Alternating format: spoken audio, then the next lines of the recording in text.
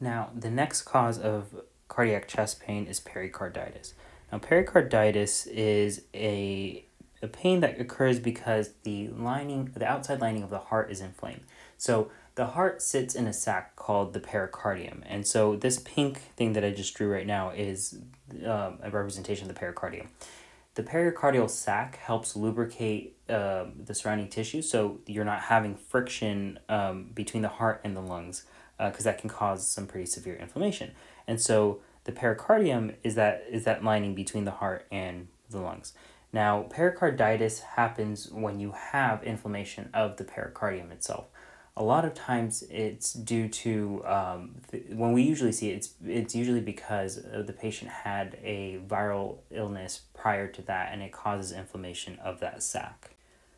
Other things that can cause inflammation of the sac include bacterial infections. You can have cancer that can invade into the pericardium, causing inflammation. Autoimmune disorders can too, and autoimmune disorders are when your own body's antibodies attack itself. And so all of these things that cause inflammation of this lining will cause pericarditis. So what are the symptoms of pericarditis? Well, it's going to cause chest pain, and the pain can sometimes radiate to the trapezius muscles, which are the muscles of the shoulder. The pain will increase as you breathe. So if you think about it, as you breathe, your lung tissue is going to be right against the heart. And so as you breathe in and out, the lungs are going to expand, causing movement between the lungs and the pericardium. And so if this pericardium is inflamed and angry, every time you're breathing, you're just grating away at that pericardium, causing more inflammation and causing pain. And that is why you have pain with inspiration. Now, if you think of the pain decreasing with leaning forward, well, that in a way can make sense because as you lean forward, gravity is gonna pull the heart away from the lungs, and so as you the contact is not going to be as direct between the lungs and the pericardium. So what would you typically see on a physical exam? Well, you will typically hear something called a friction rub. Now, the friction rub kind of sounds like sandpaper. It's a scratchy type sound, and I would encourage you all to just YouTube friction rub, and the first video is actually pretty good. The other thing is you will see the patient grimacing in pain whenever they take a deep breath. And so those are all signs of pericarditis. Now, the studies that we usually get are pretty similar to the angina and myocardial infarction. Namely, you're going to get an EKG, and on the EKG, you're going to see diffuse ST segment elevations. That is similar to what you would see in angina and, or not in angina, sorry, in a myocardial infarction, but in an infarction, it's specific to a specific territory of the heart versus in pericarditis, you'll see all of the different leads of the EKG having a ST segment elevations. And I will go over EKGs with you, and this will make a little bit more sense then. And lastly, we tend to get an echocardiogram. Now, the echocardiogram is an ultrasound of the heart. It shows us in pretty good detail the different chambers of the heart. It shows us the pericardium itself, if it's inflamed. And what we're looking for in patients with pericarditis is a pericardial effusion. And what an effusion is basically just a collection of fluid. And so between the pericardial sac and the heart muscle itself, the myocardium, there's going to be a little bit of fluid here that can start to build up. Now, if that fluid builds up rapidly, you can have something called cardiac tamponade, where there's so much pressure between the sac and between the heart itself that the heart is no longer able to beat because the pressure inside the sac is more than the heart can overcome. And so you can have failure of the heart, which is essentially a pump, because the pressure outside is more than the pressure that the heart can generate. And so the echocardiogram is very important to see what the extent of a potential effusion is, and to see if you need to stick a needle in there and try to drain that effusion. And for pericarditis, if you were to get a chest x-ray, a lot of times you won't see anything unless you have a tamponade situation. And with tamponade, if the normal heart borders like that, with tamponade you'll have this water bottle type picture of the heart, and that's because the fluid around the heart and inside the pericardium is causing this that balloon-like structure. But for the most part, you won't really see anything on X-ray. And lastly, we have aortic dissection. Now, aortic dissection is what it sounds like. So your aorta is the vessel that connects your heart to the rest of the body. All the blood is flowing through the aorta to supply your body with blood. And so as blood leaves the heart, it travels down the aorta and it can travel up this way to the head and neck. What happens with aortic dissection is this layer right here of vessel, of your aortic vessel, can get disrupted, and you start to create a pouch or a opening that blood can seep into. And so as blood starts to seep into that opening, you dissect the layers of that vessel going down.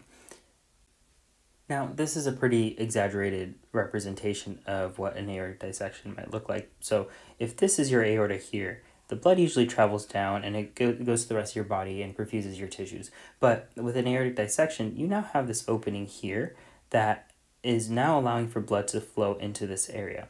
Now, this is a false lumen. It's not an actual vessel. It doesn't go anywhere. And it's just basically a pouch. But as you start spilling blood into this area and the pressure increases, well, you're going to just keep dissecting down.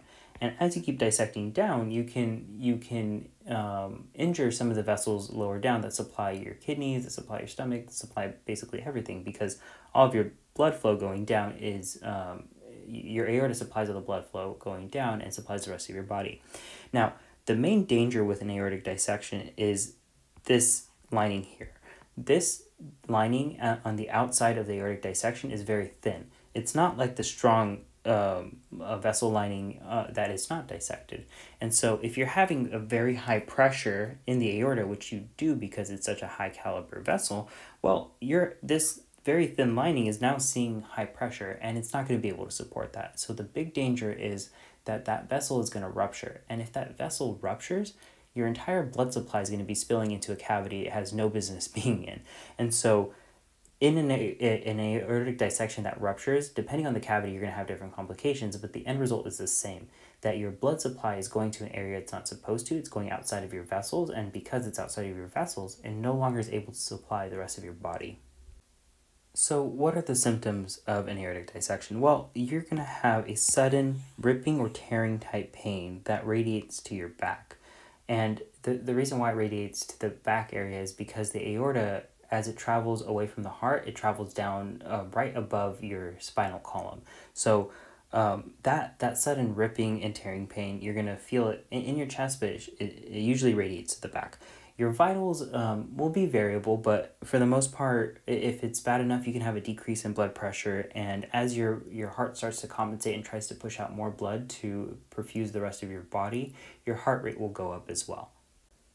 So with people that we suspect to have an aortic dissection, we're able to usually distinguish it with the typical triad, which is just a fancy word of saying a series of 3.